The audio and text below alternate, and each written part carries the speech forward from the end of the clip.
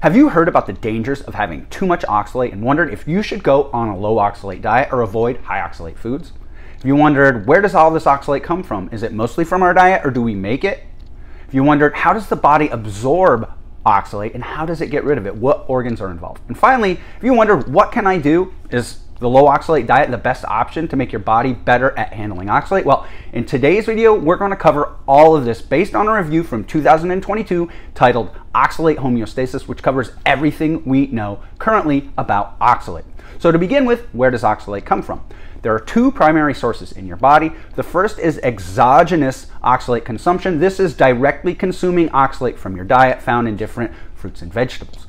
Now, the other alternative source is endogenous oxalate production, meaning you make it primarily in the liver, primarily from precursor amino acids that can come either from your diet or breakdown of your tissues such as collagen, muscle, etc., etc. So when we look at it, what constitutes more of the oxalate in our body? It turns out endogenous production in the liver is far more of a concern than dietary oxalate in healthy individuals under normal circumstances. What do we mean by this? So 50 to 80% of the oxalate in your body in a healthy individual consuming a normal diet, not shooting it into any fad diets or juicing things like spinach or beets, etc., etc. These people are producing 50 to 80% of their oxalate in their liver, meaning they are consuming 20 to 50% oxalate in their diet. Now, of course, this can get skewed if you kind of go crazy and juice spinach and beets and consume a lot of high oxalate foods. Clearly, the exogenous consumption of oxalate will make a bigger draw of the total oxalate pool, but based on the studies we have, even in a high oxalate diet, you don't even get quite to 50% unless you're not consuming enough calcium, which we'll discuss why that is in a bit. So when we look at oxalate in our body, it's primarily being produced in our liver. Now, if we look at metabolically unhealthy people, they are going to produce even more oxalate in their liver. People with prediabetes, type 2 diabetes, non-alcoholic fatty liver disease, these people produce a lot more oxalate in their body because of dysfunction that's happening in the liver. And so we will actually see probably even a slightly higher percentage than we see in healthy individuals, which can exceed 80% of your total oxalate exposure. So now let's kind of dig into how the body absorbs and eliminates oxalate and then discuss some of these dietary precursors and move on to what we should do about it. Now we're going to cover how the body handles oxalate. From the review article, we're looking at Figure 1. This deals with, at the top, physiological oxalate homeostasis, meaning you are getting rid of all the excess oxalate you're making. So to begin with, we consume dietary oxalate. This enters the GI tract and it is able to be absorbed provided it's soluble oxalate between the cells in our intestine. However, it doesn't stop here. There's actually a transporter called the solute carrier family 26 member 6, or we'll just refer to it as the oxalate transporter, that spits it right back into the intestine. This is called fecal oxalate excretion. Now, under certain circumstances, inflammation in the gut, which can inhibit this transporter, excess intestinal permeability, and various other factors, you can actually end up absorbing more oxalate into your bloodstream, and this will begin circulating into plasma oxalate. Now, to get rid of this, we're going to send it towards the kidneys. The kidneys contain the same transporter which aid in getting rid of oxalate through the urine, which is where we get rid of around 90% of the oxalate in the body. Now, this is simply from dietary oxalate. We can also consume dietary oxalate precursors that can then make it to the liver and get converted into oxalate, going through this same process. So in the liver, we have production of endogenous oxalate that can be a product of something such as breakdown of collagen or various tissues in the body. These precursors get sent to the liver and then converted into glyoxalate primarily, which will feed into making oxalate. Additionally, if you have type 2 diabetes, chronic hyperglycemia, you see the same thing, enhanced glyoxalate production, and since glyoxalate is the precursor to oxalate, you can see enhanced oxalate production as well. So we have these dietary precursors, we have breakdown of tissues in the body, all feeding into this plasma oxalate pool. Now again, some of it can get dumped into the feces through fecal oxalate excretion due to the transporter SLC26A6. Alternatively, it can go to the kidney where it gets excreted in the urine, and here we are under oxalate homeostasis. However, Under certain such situations, you can actually end up absorbing more oxalate or creating more oxalate in your body than your kidney can deal with and that your intestine can deal with. So you end up causing major problems. This can lead to increased vascular calcification, chronic kidney disease, bone deposits of oxalate, enteric hyperoxaluria, which is excess oxalate in the intestine, and then of course coronary artery disease due to vascular calcification. So there's a lot of problems that can go on with excess oxalate in the body. It's ideal that our gut, our liver, and our kidney are functioning properly. In addition, it's important that we have a microbiome that can help aid us in this process. The microbiome plays a pretty big role, not only in helping break down oxalate with bacteria that can degrade oxalate, but also specifically with the Oxalobacter formigenes.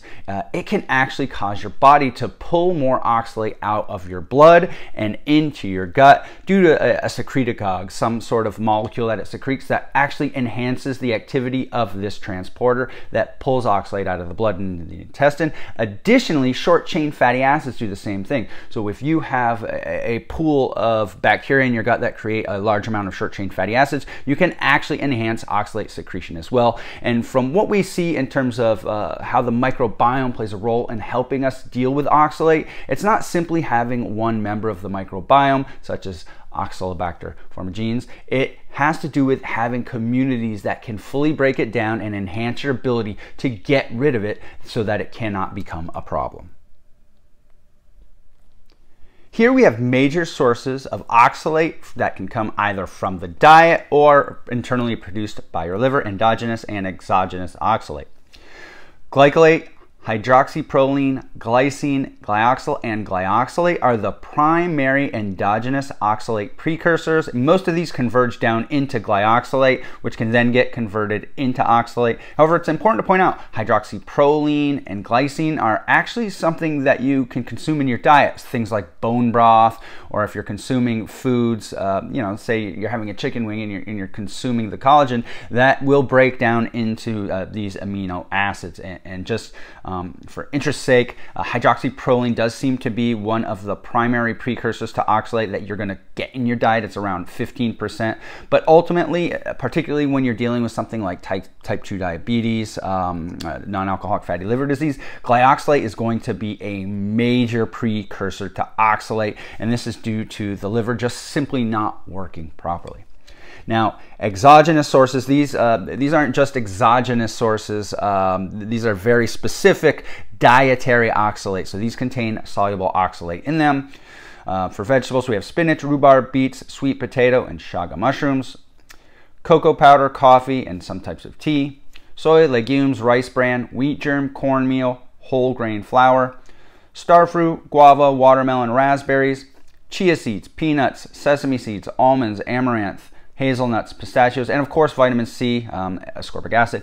Now it's important to point out that it doesn't mean that if you consume any of these foods that it's going to lead to a problem with oxalate. It means if you are loading your diet all with foods that are super high in oxalate, and generally speaking, you're not really going to do this simply by eating whole foods, like making a salad with spinach. However, if you decide you're going to juice some spinach with beets, or even just blend them up into a smoothie, and of course you're going to toss in maybe some chia seeds for fiber and some peanuts or almond butter. Dealing with these heavily processed foods that can really concentrate oxalate in your diet are a major problem. One thing to consider too is the other components of your diet. For example, if you're not consuming adequate calcium, this can cause a major problem because calcium can actually bind to oxalate in the gut, preventing you from absorbing it. Additionally, fat plays a major role. A higher fat diet actually prevents this kind of complexing with oxalate and calcium,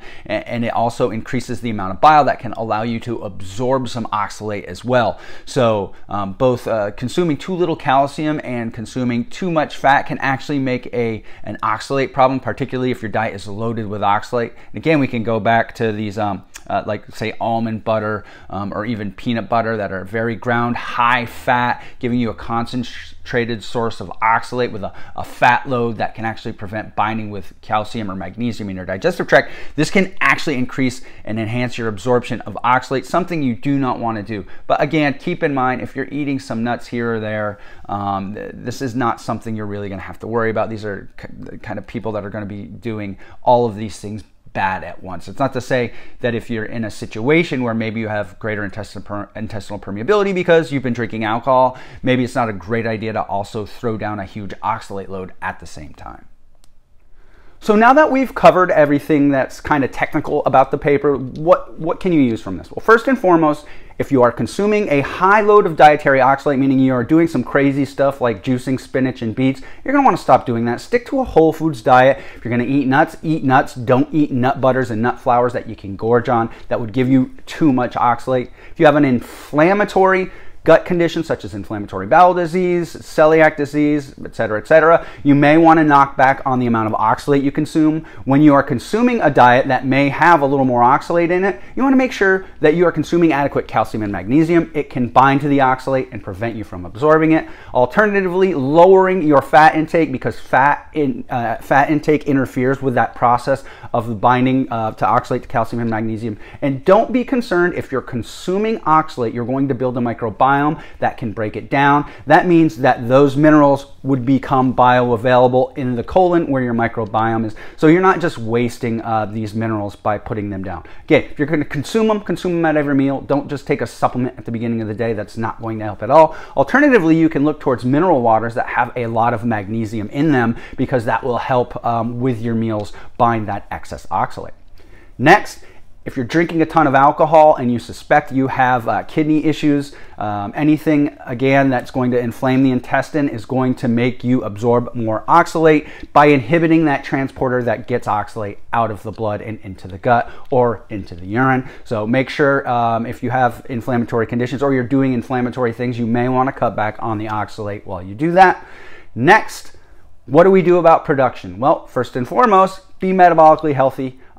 Keep in mind, though, if you are not metabolically healthy and your idea is, I'm going to cut out oxalate because I don't want to absorb a lot of it, if you shift that consumption away from plant foods and more towards meat, you're going to be providing your body with more of those oxalate precursors that the liver can then turn into oxalate. Keep that in mind. A lot of people think when they're doing a carnivore diet that when they kind of get an exacerbation of the symptoms they believe to be due to oxalate, they assume that since they're not consuming oxalate, that they're getting it out of their tissues, they're doing something called dumping. But fact of the matter is, if you're consuming a lot more glycine, hydroxyproline, etc., you're going to likely begin producing more glyoxylate, which will get converted to oxalate, particularly if you are metabolically unhealthy.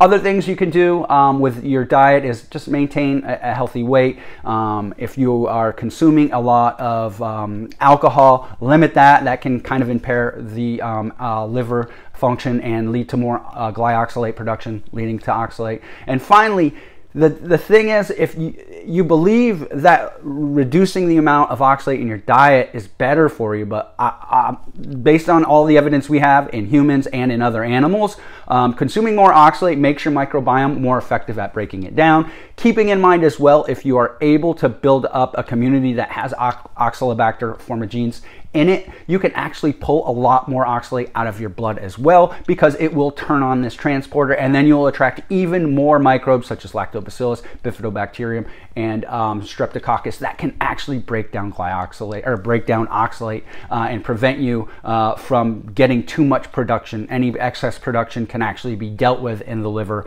and eliminated properly. Another thing you can take into consideration, short chain fatty acids actually enhance the effect of this transporter. So consuming fiber and actually consuming carbohydrate in general, I don't think I would necessarily go towards the sugar end of things, but consuming a complex carbohydrate diet that contains complex polysaccharides that we don't break down all the way and that can make it to the intestine will produce these short chain fatty acids to make it more efficient of pulling oxalate out of the blood and into the gut.